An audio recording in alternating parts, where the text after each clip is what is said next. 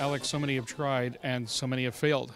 What makes Stratos a potentially different premise?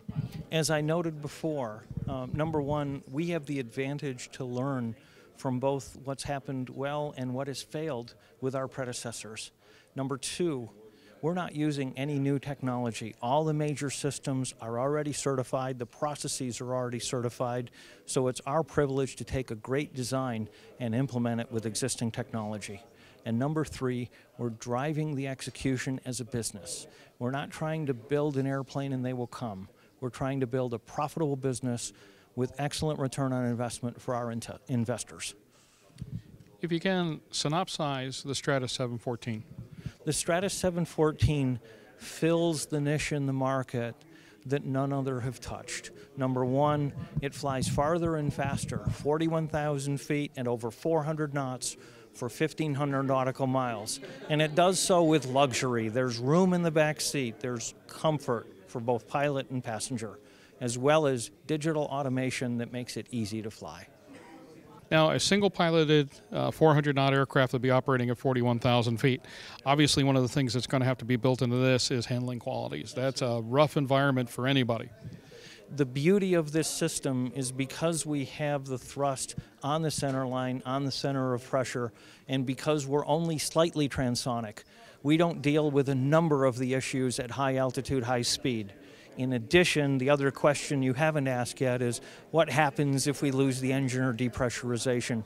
We're looking to implement the flight profile similar to what the Gulfstream 550 and 650 will have shortly, which is auto flight emergency descent. In addition, as a carbon composite airplane, we don't leak pressurization like an aluminum airplane does. Thus, we've got a much more secure pressure vessel. And by immediately closing the outflow valve, we can hold pressurization much, much longer. What kind of considerations are you given to the cockpit for this aircraft?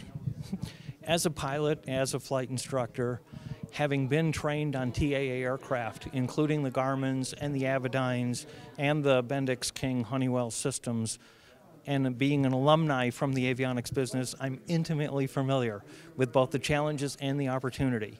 And we're in the process of talking to each and every one of the major vendors for their best integrated cockpit solution. But ultimately, it will be driven by our customers. $2 million? $2 million today, that is correct. And about when would we expect something like this foreseeably on the market? Like I told you before, we're looking to operate with quiet competence at this point. So let us get a little bit farther down, lock the risk, lock the schedule.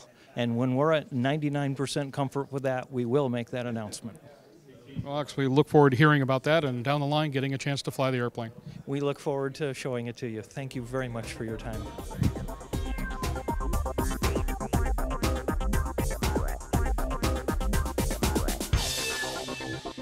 Aero-TV is brought to you by Cirrus Design's Vision SJ50 single-engine personal jet offers exceptional fuel efficiency, flexible seating for up to 7, advanced avionics, and all the Cirrus safety features you expect, including the Cirrus airframe parachute system.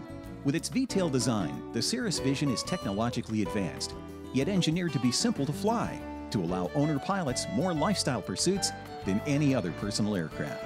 Learn more about the Vision SJ50 at cirrusdesign.com.